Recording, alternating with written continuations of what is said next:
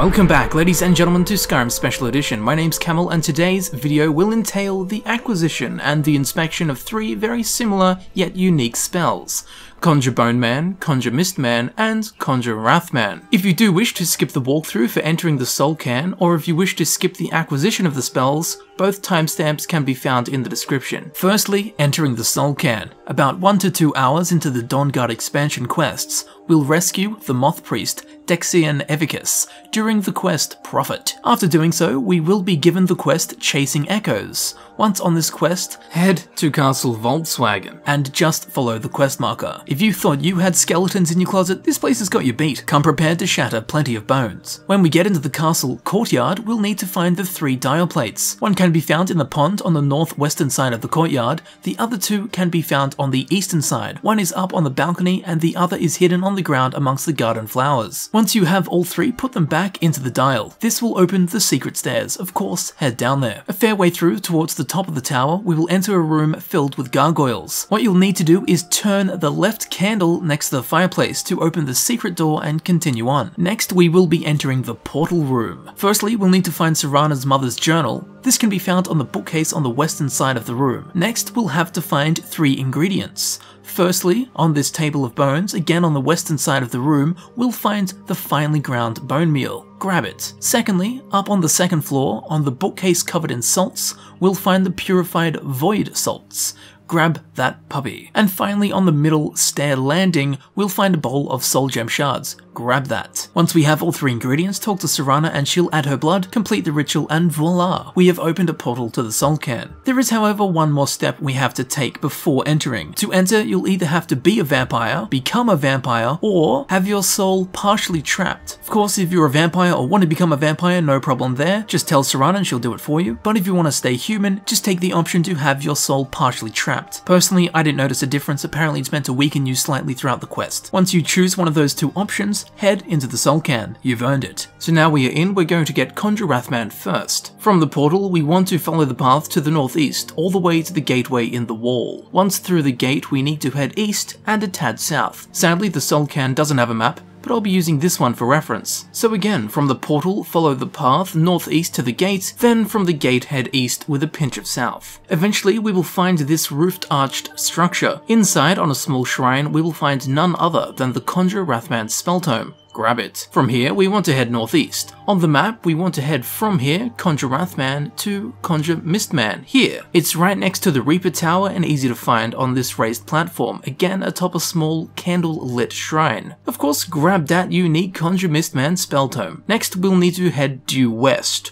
On the map, we can see we want to head from Conjure Mistman here, all the way west until we reach the Conjure Boneman. Amidst a large graveyard next to a shrine, we will find the 3rd book in the trilogy, Conjure Boneman Spellbook. So now we have all 3, let's look at each individually and alphabetically. Firstly, Conjure Boneman. Its school is of course Conjuration, its level is Apprentice, its base casting cost is 129 magicka, its charge time is a measly 0.5 seconds, its range is 24 feet, its tome value is 75, and its effect: summon a Boneman Archer from the Soul Cairn to fight for you for 60 seconds. The Boneman Archer is the weakest of the 3 spells. It is undead and can be affected by undead-related spells. When summoned, it will be level 6, have a health of 140 with a lesser soul. Its low level makes it very susceptible to spells such as Turn Undead, even when fighting very weak enemies. It is also the only conjured ally that is an archer, so it may be useful if you need such a position filled. Although being weak, it will be armed with an Ancient Nord bow and Ancient Nord arrows. The arrows surprisingly hit hard and do considerable damage.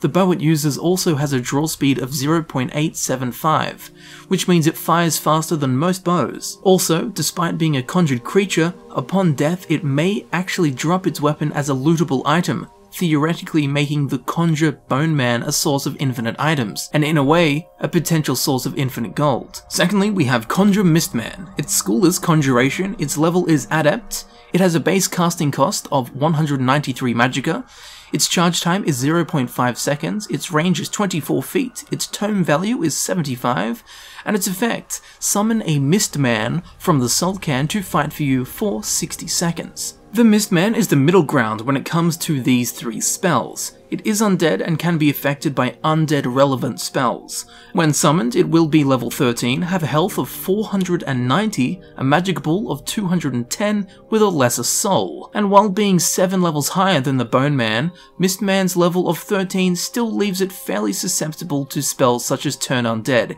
even when fighting weaker, lower level enemies. In combat, Mistman is a ranged caster type using 2 spells.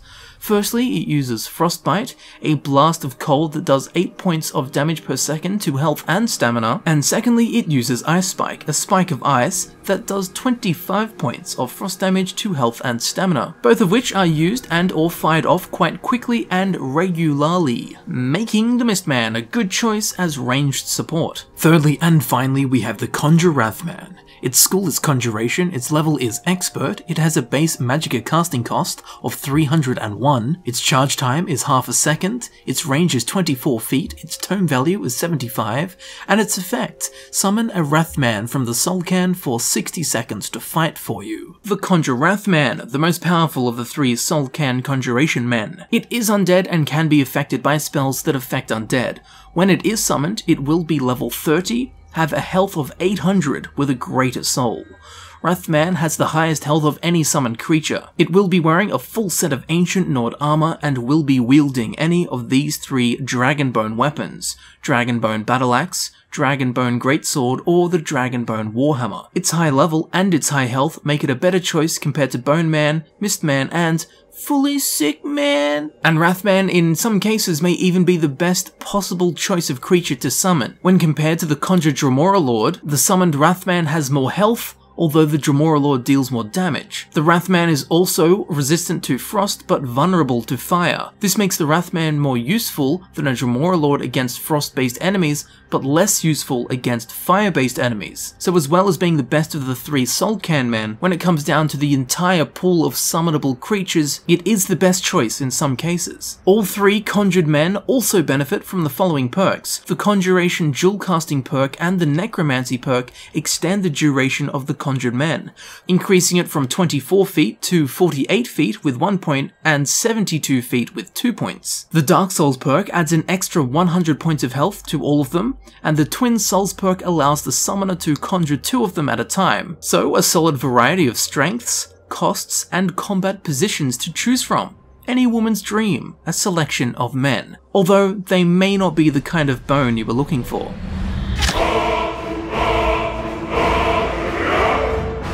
And there we have it, ladies and gentlemen, I've been Camel, and this has been my guide for the 3 unique conjuration spells: Conjure Boneman, Conjure Mistman, and Conjure Wrathman. I do hope this video helped you out in some way, in either acquiring them or understanding the depths of how they work. If you did enjoy this video and you would like to see videos similar to this one, please consider subscribing or checking that you're still subscribed, as YouTube's been a little bit sneaky lately unsubscribing people. You can of course also check out the playlist button on screen. This will take you directly to my Skyrim Special Edition Guides playlist, where you can select the videos that you wish to watch freely, or you can find individual links in the description as well. Be sure to follow me on Twitter to be notified when I upload a video. Again, YouTube's not really doing its job there. You can search Camelworks on Twitter, or of course the link will also be in the description. With all that said, I'd like to thank you very much for watching. It's been an absolute pleasure, and I'll see you very soon in the next video. I'll see you there in a second.